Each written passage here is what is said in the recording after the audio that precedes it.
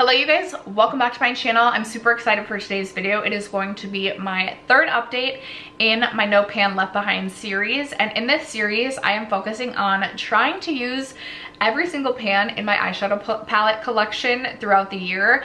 And what No Pan Left Behind means is that within an eyeshadow palette, I use every single shade in that palette at least once before rolling it out of the project.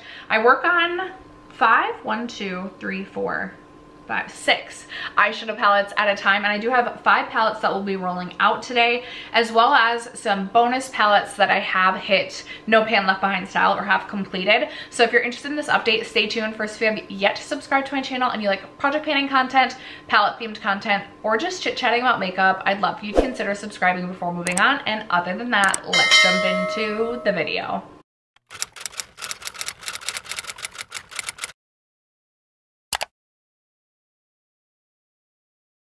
We can start with my bonus palettes. So many of my bonus palettes end up being palettes that are new to my collection because I No Pan Left Behind them before I come on to review, which I recently posted ranking the last 11 palettes that I've tried. So if you're interested in my full thoughts on some of my newer palettes in my collection, I'll leave that video linked down below.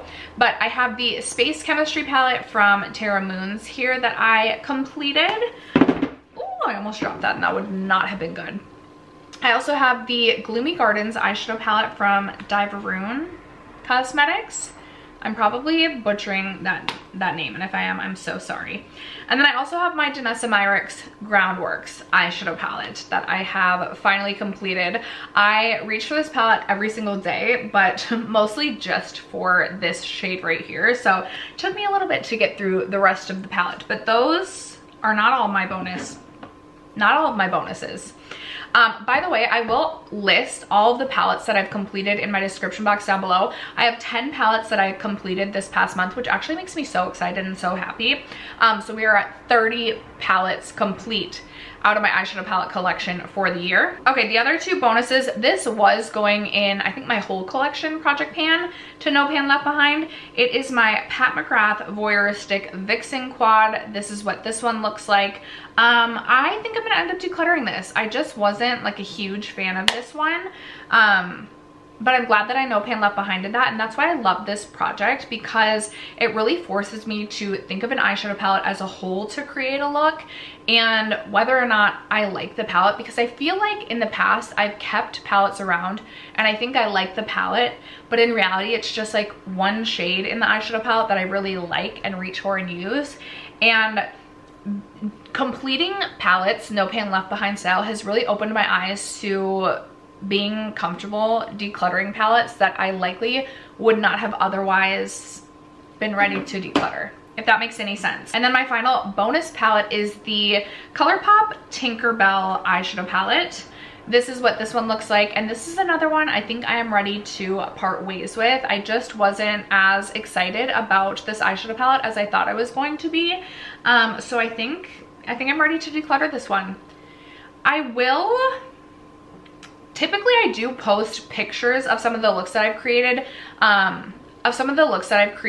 with these palettes, but I think, unless I probably won't in this video. Let me know if that's something you really like to see in these videos, but I was gonna try and start posting like the pictures on my Instagram with like a picture of like the palette and potentially swatches of the palette too. So if you're not following me on Instagram, shameless plug, go follow me on Insta if you want to see some of the looks that I've created with these palettes. Okay, so that brings me to the 6 eyeshadow palettes that I was focused on in this project, and I'm really proud of myself because I've completed 5 out of the 6. And are we surprised that the only eyeshadow palette that I haven't yet completed is my Glamlight Cake palette? And I still haven't reached for this one yet at all. I'm gonna let this one hang around all year round. And if this is in from introduction to finale and I haven't completed this by the end of the year, like, I must declutter it. I cannot think of an excuse to keep this. Like, if I literally can't do it, this shouldn't stay in my collection. So girl, get it together and actually use this. So that will remain in the project. Now let's get into the 5 eyeshadow palettes that I have completed. So up first, I have my ColourPop The Child eyeshadow palette, and spoiler, I think I might end up decluttering this one as well. I do have looks on my Instagram with this eyeshadow palette, and I will just say, using this, I was extremely underwhelmed, specifically with the shimmer shades, and there's nothing about this palette that just like gets me excited to reach for it. I think it's so cute. Like, the packaging is absolutely adorable, and I feel like that's why I've kept it around. But the actual shadows, I will say I do really like this shade right here, Float Your Crib. So I might end up taking this one out, as well as Babyface. And I might end up keeping those two eyeshadows. Or I might take the shadows out that I don't want and then put shadows from ColourPop that I do have in my collection and want to keep in this eyeshadow palette, because again, the packaging is so cute. But that one I wasn't super happy with. Then I have my NARS Climax eyeshadow palette, and so many of you guys have told me this is your favorite NARS palette, and I feel like I always like shit on this palette for being my least favorite NARS palette. I will say I definitely enjoyed it more reaching for it No Pan Left Behind style. I just am a little bit, it's really these two matte shades that I don't love. I just don't feel like they blend the most seamlessly, and I feel like these two should blend more seamlessly than these two matte shades. But that was just my experience. I absolutely love the shimmer shades in this eyeshadow palette, because they are that like kind of like chunkier, gritty texture that just are so impactful and really pack a punch on the eyes. I really had so much fun creating looks with this palette, and actually felt very creatively inspired while reaching into this. So I'm very happy that this rolled into this project, and this is something I anticipate, especially when we reach like colder months again towards the end of this year. I will likely pull this out and be really excited to reach into that one some more as well. Okay, we have my Patrick Ta Major Dimension 2 eyeshadow palette. I forgot just how good the Patrick Ta matte shadows are. I truly was absolutely blown away. I don't think that my palette is growing mold. I don't think that it is. I know that these palettes are known to grow mold, so beware as a buyer, just beware. If you want to buy it, just that is a risk. This palette is absolutely beautiful. It only took me creating 2 looks with this palette to complete it, but I am so excited to continue to reach into this palette, even just for the matte shades. I'm thinking about potentially purchasing his all matte palette, just because I'm so impressed with his matte formula. I got compliments both times that I reached into this palette or created looks with this palette, and I was very happy with this one. Most recently, before filming this update, I was like, I just must complete my Lethal Cosmetics Wildflower palette. So I did do that, and I actually really enjoyed reaching for this palette. I remember really enjoying the looks that I created with this palette last year as well. This definitely feels more like springtime to me, so I guess it's understandable maybe that I didn't get use out of it the first couple of months of the year. I love this palette. The mattes are really, really good, but I love this palette for the special metallic duochromes throughout this palette. They're absolutely stunning, so sparkly, so beautiful. And this is another one I can see myself like kind of using as a companion palette, maybe with like neutral looks, just to like add a pop, add a little bit something more fun and more special. And I'm so glad that I finally completed that as well, because that's been in since the introduction. And then the last palette I was working on that will be rolling out is my Natasha Denona Biba eyeshadow palette. I love this eyeshadow palette. I was a little bit disappointed this rolled in like this time of year, because I was really wanting to focus on this in the fall. But then I told myself, like, it's already complete as a palette, but I can still reach for it again in the fall. The matte shadows in this palette are truly just superb. They're such high quality. I will say, I don't love this palette for like the shimmer or metallic shades. I don't think that they pack a punch like I typically am reaching for or looking for when I'm looking for a metallic. But if I want something more subtle or subdued, the quality of this eyeshadow palette is just, it's so good. So I enjoyed my time so much reaching for this, and I'm just excited to continue to remind myself to reach for this palette for the mattes, because they're truly so good. That being said, we do have 5 eyeshadow palettes we will be rolling in, 4 of which we're going to randomly generate, 1 of which I am going to choose for myself. And I had been doing like a monthly palette inspiration, but I think I'm going to kind of move towards just seasonal palette inspiration videos. So I'm going to pull a palette from my seasonal inspiration for my No Pan Left Behind that I want to focus on, because it's also a because it's also a palette I'm considering potentially decluttering, so I kind of want to see how I feel about it using it. No Pan Left Behind style. That eyeshadow palette is the BH Cosmetics 90s Dance Remix eyeshadow palette. I feel like this is the perfect time of year to reach into this, or even like maybe closer to summer, because I feel like these are like pastel neons or just like, anyway, this is just something I feel like, maybe because I didn't spend a lot of money on it, I feel like in my heart I'm like, it's on the chopping block because it would just be an easier palette to declutter in my mind for that reason. I also just don't find myself reaching for this. I loved this palette when I first brought it into my collection, but did I use this at all last year? Maybe one time. I definitely didn't complete this No Pan Left Behind style, and I would just be curious to see my true thoughts when reaching into this palette to use it No Pan Left Behind style if I really like it. So this is what I'm going to pull in for my selection, and then I will pull up my Tiny Decisions wheel and we will see what the wheel has in store for us for the rest of this project for the other 4 palettes. Okay. Oh, I have my sound on for once. Ooh, Sigma Corderosa. That's a good one. I would have maybe preferred that in like June, but that's okay.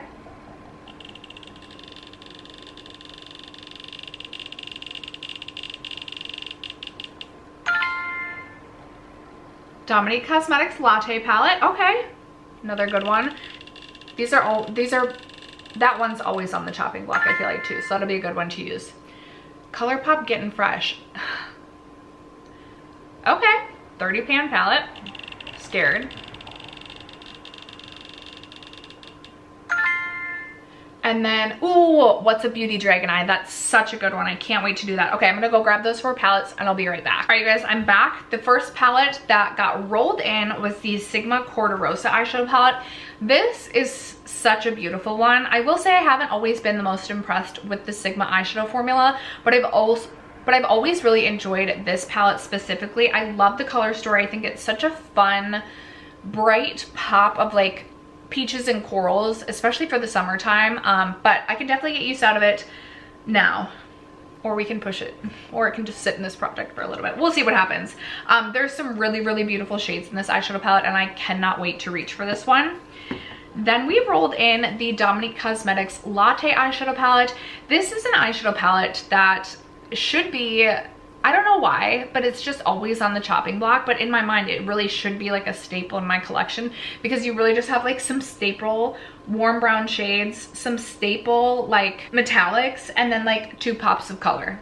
So I'm excited to really like rethink this palette and kind of see what maybe day-to-day looks I create with this palette, and whether or not I think it's truly a staple worth keeping, or if I can truly declutter it once and for all. Okay, next this gets a little bit interesting. So I have my ColourPop Getting Fresh eyeshadow palette, and I currently have 4 shades that are missing out of this. So maybe I'll pull in, and the reason being is I swapped out a couple of shades from the